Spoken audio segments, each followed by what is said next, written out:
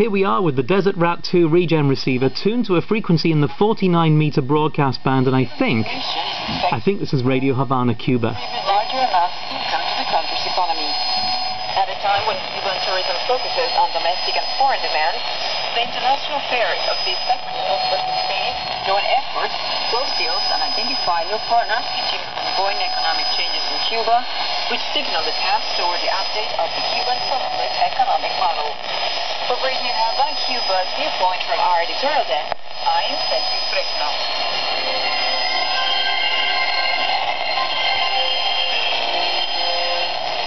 About 17 minutes past the hour here on Radio Habana, Cuba.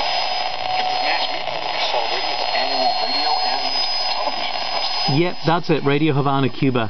I quite like them actually. They have quite good variety of programming, and I like the mailbox program too, which I think is presented by that guy you just heard speaking. Anyway, I'm not going to play any more of this because the reception is not great. I've heard Radio Havana coming a lot better, but